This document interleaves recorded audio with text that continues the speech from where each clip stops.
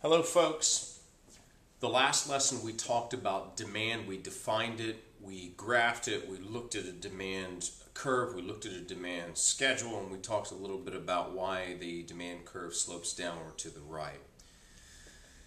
Today we're going to revisit this curve but then take it another step. We're going to draw the distinction between this concept of quantity demanded, which is what we discussed yesterday, and this concept of a change in demand itself. So there's a difference between change in quantity demanded, moving up and down an existing demand curve, and a change in demand, which will actually produce a shift in the demand curve. That's where we're headed today. First, quick review. Yesterday we were analyzing the widget market, and we noted that at high prices, the quantity demanded of widgets tended to be low. But as the price changed, as the price decreased, the quantity of demanded of widgets increased. Example, at a price of 5, the last lesson we noted that consumers only wanted 10 widgets, and that produced a point A. But if we drop the price to $4 per widget, consumers now wanted 17, producing a point here at 417, which is B. So a change in price here produced a movement down the demand curve and increased the quantity demanded. Change in price, change in quantity demanded. So built into every demand curve are combinations of price and quantity. So if you have questions where price changes, don't shift the curves. Just move up and down the demand curve. Are there situations, though, that will produce a change in demand? The answer is absolutely. A set of assumptions that one assumption that we make when we analyze markets is the ceteris paribus assumption, or Ket-Par assumption, and that's when we hold all the other types of behaviors and events that could affect the market constant.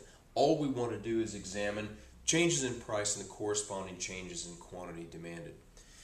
If we lift that assumption and change another variable that could impact the market here, then we might have a change in demand, and that's what we're going to talk about today. There are 6 of those types of events: consumer expectations, consumer tastes and preferences, number of consumers in the market, changes in consumers' income, and changes in price with respect to substitute goods and complementary goods. Anytime we have any change in one of these types of variables, or things that we call non-price determinants, we will have a change in demand. Here's how it works. Let's say, first, I have a change in consumer expectations. Let's say that I've got a whole bunch of consumers that expect the price of automobiles to change in 3 months' time. That might affect their purchase of automobiles right now. We expect a price increase in 3 months' time. We're probably going to purchase them right now if we had planned on doing it. What does that look like? Well, that's not a change in price. That's a change in the expectations of price that is affecting our ability and willingness to purchase in the right now, in the here and now. That's an increase in demand. Expect the price of autos to go up sometime in the future. I'm going to demand more automobiles right now. The demand curve then shifts. We've got an increase in demand. So at every single price, we increase the number of the amount of automobiles that we're wanting. And that looks like a right shift in the demand curve, which I've just done there. Constructed a completely new demand curve to show the increase in demand, and I've labeled it D1 to compare it and to contrast it against our original demand curve. So a right shift in demand represents an increase in demand, and in this case I raised fears of automobile prices changing sometime in the future and it impacting people's demands right now. Second one, changes in consumers' tastes and preferences. It could very well be, sticking with my automobile industry, that engineers or a certain car company warn that certain four-wheel drive automobiles sitting too high off the ground flip very easily. And if they warn against that, it probably means that we will be demanding less of those vehicles. So if it's these 4x4 automobiles that we've been warned might flip over easily, we will consume less of them now. It doesn't have anything to do with price. It has to do with these warnings, and that's a shift in consumers' tastes and preferences away from these kinds of 4x4s. What does that look like? It looks like a left shift in the demand curve, denoted by D2. Again, to compare it and contrast it against our original demand curve. Left shift, decrease in demand. The third non-price determinant, the third event that can affect our consumption, are the number of consumers in the market. Again, sticking with the automobile industry, there have been a reduction in the number of consumers in the automotive market in the last couple of years. People just simply cannot afford or think they cannot afford automobiles, and they're not willing anymore to purchase new vehicles, particularly new 4x4s. So if we shrink the number of demanders in the market, as we have had happen in the United States in the last couple of years, we have a left shift in demand. So our initial demand curve will shrink to D2. Left shift, decrease in demand. Consumers' income. Interesting thing about income. There are certain goods called normal goods that we demand more of when our incomes increase. If our incomes increase, we demand more of new cars, new laptops, nice tuition to private schools. These are all normal goods. In other words, the demand for them goes up as our incomes increase.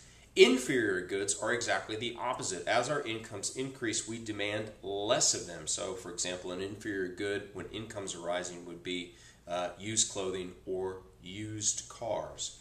And again, based on how I'm shifting my income, if it's for 4x4s, new 4x4s, if I increase my income, I'll increase the demand for these vehicles. If I decrease the income for consumers, then I decrease the demand for these new 4x4s, and demand would shift from D to D2. Last of all, the price of substitutes and complements. I guess if we wanted to consider 4x4s and maybe four-door sedan vehicles as a substitute, if I increase the price of sedan vehicles, then the demand for 4x4s as a near substitute was probably going to increase. I've got the choice of sedan, I've got the choice of a 4x4. Sedans increase in their price, I'm going to demand more 4x4s. And so demand in this case would shift from D to D1.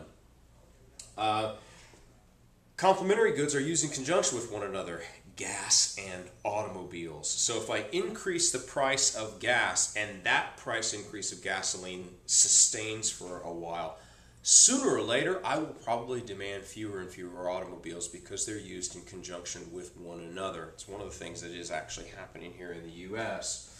So in this case, I'm going to decrease the price of gasoline. I know that's probably laughable, but if I decrease the price of gasoline and that price decrease stays sustained, then sooner or later I will probably demand more new 4x4s. And so that would produce a shift from D to D1. So we've talked about here the 6 non-price determinants, or the 6 variables that will cause a change in demand or a shift in demand, and we've contrasted that earlier on in the video to changes in price which produce a change in the quantity demanded. Hope that makes sense. I'll see you soon. Thanks.